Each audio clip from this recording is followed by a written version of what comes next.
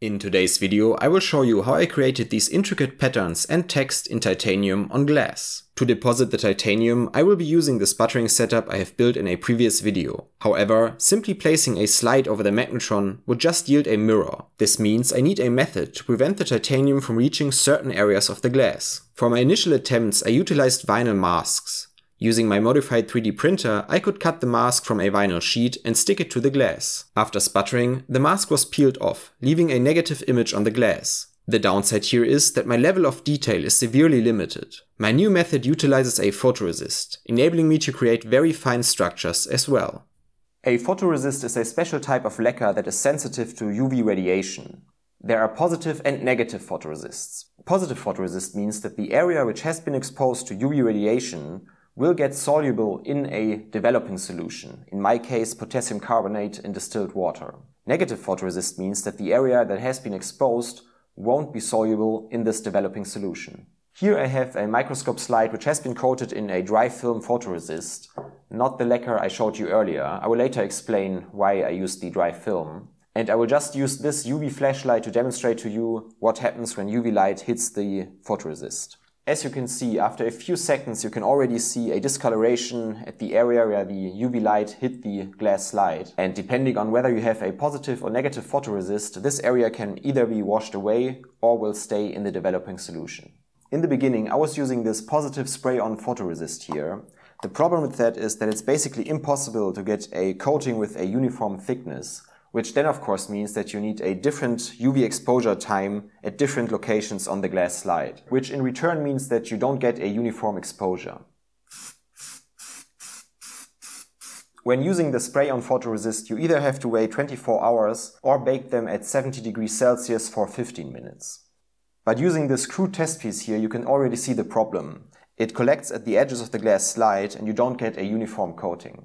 I have also tried spin coating this photoresist. Spin coating is a method where you spin the glass slide very fast and through centrifugal forces the excess photoresist is pushed to the side. This way you get a very even and thin layer of photoresist. But I haven't had any success with that. It seems like the photoresist is not made to be spin coated. For a future video I will try to get some proper photoresist which can be spin coated, because as you will see later, the dry film photoresist has its own disadvantages. To selectively block the UV light from exposing areas you don't want to have exposed, you still need a mask. In my case, these masks will be made using a household printer. But there are also a lot of caveats creating these masks. In my first attempts, I've used this transparent paper here. It's not the plastic type, because the plastic type takes up ink worse than this type you can see right here. In an ideal world, the black areas wouldn't let any light through. But since it's not an ideal world, they will leave light through. By holding them against a light, you can see that the black area is actually somewhat transparent. This is fairly unfortunate because we will inevitably also expose the area under the black text. An inkjet printer actually performs a lot better than a laser printer, but it's not good enough either. I then tried gluing two identical printouts together to block more light. That of course decreased the light getting through the black areas, but when having very fine structures, the alignment gets difficult and it's still not perfect. I then remembered watching a video from Applied Science about, I think, electrochemical machining, and to create his masks he was using this screen printing paper here. This screen printing paper has an emulsion on one side which I can dissolve using IPA. This special coating on one side of the transparent paper enables it to take up a lot more ink than it would normally be able to. It's of course still not a perfect black, but if you compare them to the normal transparent paper against the light, you can see the huge difference. So I created all my masks with this screen printing paper. To have clean microscope slides which I can later coat, I keep them in a solution of potassium hydroxide in IPA for a few days. This will remove most of the organic contamination on the slides, and you should really wear gloves and especially eye protection when working with IPA and potassium hydroxide solutions, because they are pretty nasty. I then just take them out and rinse them with IPA and distilled water. It is very important to use distilled water as your last step, because even if you're using 99.99% pure IPA, it will leave some residue. A good indicator for how clean your glass surface is the water break test. If the water forms droplets, this means that there is still some hydrophobic residue on your glass and it's still contaminated. If you can coat the whole glass surface with an even layer of water, it means that most of the contamination is gone. You can also see that if I take a clean glass slide and place a drop of water on it, it can be easily spread into a uniform layer on the glass surface without forming drops.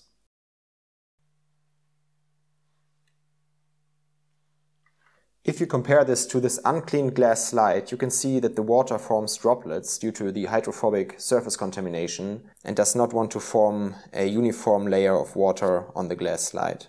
After rinsing the microscope slides with distilled water, I dry them using a hot air gun. When drying the microscope slides with a hot air gun, I try to first push most of the water down to the edge and soak it up with a paper towel. I want as little water as possible evaporating on the surface and leaving any residue.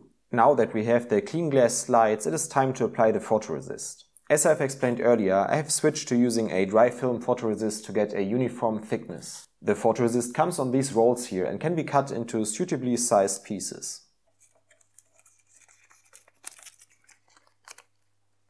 Normally I'm only working with the photoresist under safe light. For that I have exchanged the LED lights on my workbench lights. I think you can actually work with the photoresist under normal household lighting conditions as long as you are not exposing it to any sunlight. But I wanted to be extra sure that I'm not exposing any area I don't want to have exposed, which is why I'm working under the safe light. But for this video I will use the normal light in the room so you can see better what I'm doing. The dry film photoresist can be applied to the glass surface using a laminator like this one. I just bought the cheapest one I could find on Amazon. To guide the microscope slide through the laminator I'm using a piece of paper like this one. The actual photoresist is between two protective layers and one of those layers has to be removed before it can adhere to the glass surface. To do that I will simply use two pieces of tape and stick them to the corner of the photoresist on opposite sides. And if I now pull apart the tape, the layer protecting the adhesive side of the photoresist should peel away. You can see a very thin plastic foil being removed from the photoresist.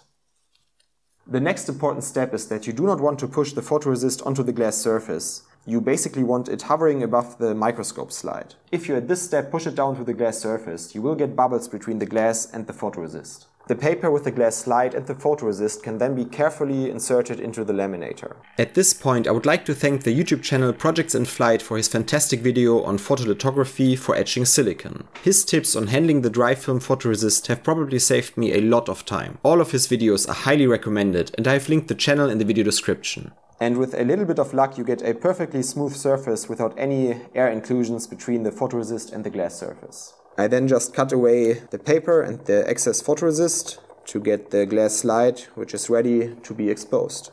To expose the photoresist I'm using this 100 watt LED UV light on top here. I placed it about 67 centimeters above the table. In theory, the further away the light source is the better, but 67 centimeters is the height of my lab stand here and I haven't had any problems with it. I then place the microscope slide on the glass plate and align the mask above it. As you can see, the text on the mask is actually mirrored. The reason for that is that I want the printed surface as close to the photoresist as possible. If the text would be the right way around, I would have to place it on the glass slide like this, which means there is a certain distance between the printed area and the photoresist, to be precise, the thickness of the transparent paper. Having this additional thickness between the mask or the printed text on the mask and the actual photoresist means that the shadow will be less crisp. I can simply avoid that by mirroring the text and placing it directly onto the photoresist. I then place this assembly on a black surface to minimize the reflection of UV light, which will expose areas that I don't want exposed. I then expose the photoresist for 35 seconds. How long the photoresist needs to be exposed depends on a lot of different factors. Your light source, the distance from the light source to the photoresist, the mask you're using, the photoresist you're using. So you basically have to find the perfect exposure time for your setup. After exposing the photoresist, you can already faintly see the text, which means now it is time to develop the photoresist. But before doing that, it is very important to remove the second protective layer I have talked about earlier.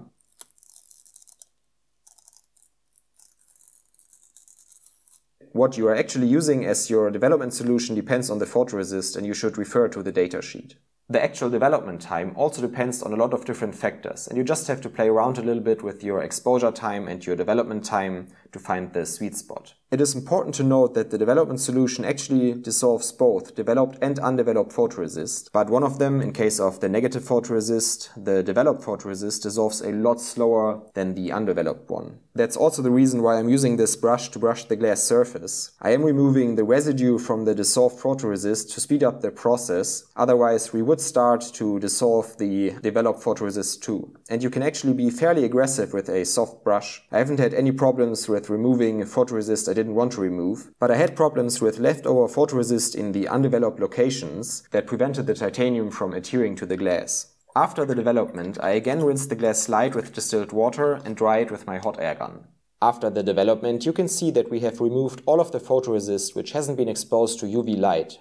Here you can see the vacuum chamber from the inside. The assembly right here is the so-called magnetron, which I will use to deposit titanium onto the glass slides. In the middle of the magnetron you can see the so-called target. It is a disc of the metal you want to deposit onto a different surface. In my case it is a disc of titanium. And I will now mount the glass slides above the magnetron. As you can see, the glass slides are mounted on a vacuum rotary feed-through. The reason for that is that I want them to be away from the magnetron when I remove the titanium oxide layer. Even though the disc looks clean, due to contact with atmospheric oxygen and moisture, there is a thin layer of titanium oxide on the titanium disc. And I first have to let the magnetron run for a while to get rid of this oxide layer. Only then I will rotate the glass slides above the magnetron so we can deposit pure titanium metal onto the glass.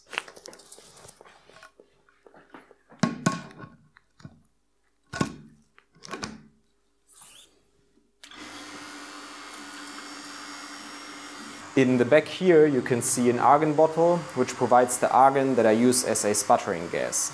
Using this manual gas flow meter here, I can control the argon flow into the chamber and thus the pressure inside the chamber. Now that the roughing pump has lowered the pressure of the chamber to about 1 millibar, I can start the turbomolecular pump. It is always very cool to see the pressure suddenly drop when the turbomolecular pump spins up. I'm not sure why the graph is currently not working, but it doesn't matter, you can see the pressure drop right here. Now that the turbomolecular pump is up to speed, I will introduce argon into the chamber to get a pressure of about 2 × 10 to the power of -2 millibars. Now that we have reached the desired pressure, I will use my power supply to create a plasma above the magnetron. If you want to know in more detail how this process works, I recommend watching my video about magnetron sputtering.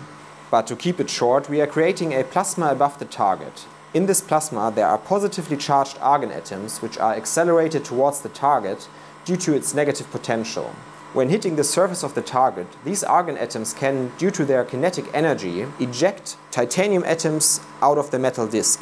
These titanium atoms will then fly through the vacuum until they hit a surface where they can condense.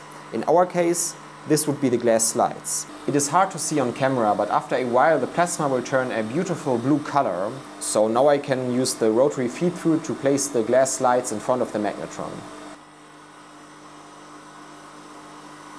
Let's take a look at how the results have turned out. Interesting. It seems like I have seamlessly transitioned into mentioning the sponsor of today's video. Since I don't own a milling machine or a lathe, I had no way to manufacture the components for my magnetron myself. However, fortunately, PCBWay not only offers PCB manufacturing, but also provides services such as 3D printing, sheet metal fabrication, injection molding, and CNC machining.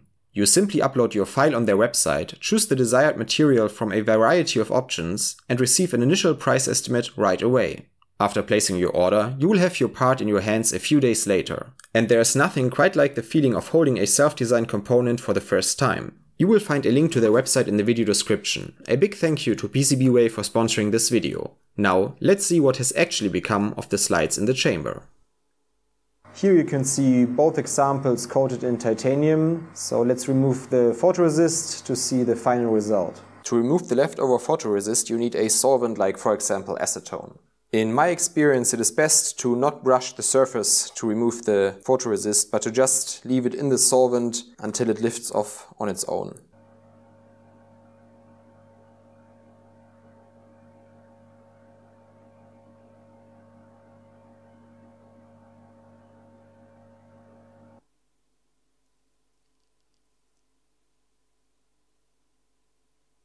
To give you some sense of scale, I have placed a human hair on the microscope slide, and you can see that it is about the thickness or a little bit thinner than the eye.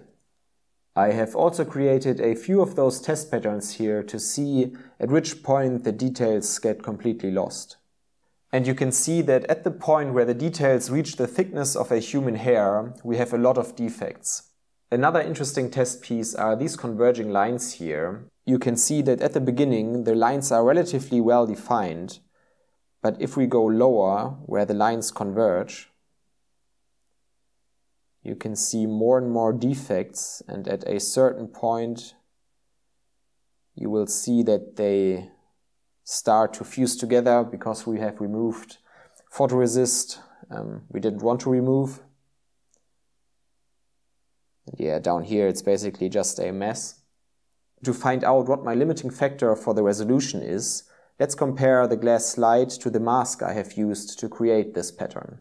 This right here is the mask that I have used, and if we compare it to the titanium layer on the glass slide, you can see that we carried over a lot of the imperfections. And if we go further down, you can actually see that the mask itself is very fuzzy. There is no way I'm getting discrete exposure on the photoresist using this mask right here. If we go further down, you can faintly make out the lines, but there is no way we are getting a crisp shadow using this mask here. This is the text I showed you earlier, and let's compare it to the mask I have used to create it. As you can see, the mask itself is very spotty, and there's no way I'm getting a good shadow of this mask. So I think I actually reached the resolution of my inkjet printer, and it's not the process that's hindering me in creating smaller details.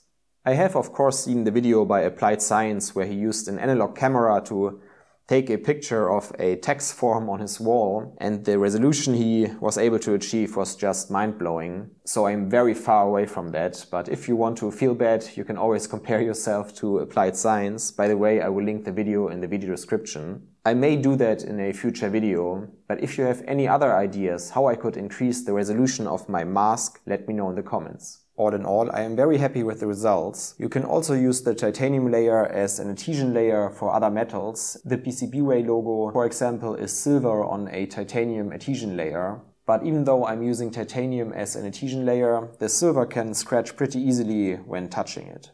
I looked around for a silver target but couldn't find any that were in my budget. So I just used a silver coin. I had to reduce the diameter a little bit, but now it fits perfectly. And it's a good alternative if you don't want to buy an overpriced silver target. Before I end today's video, I really want to thank my Patreons. Your financial support makes my videos possible, and it really means the world to me that you have decided that I am worth spending your money on.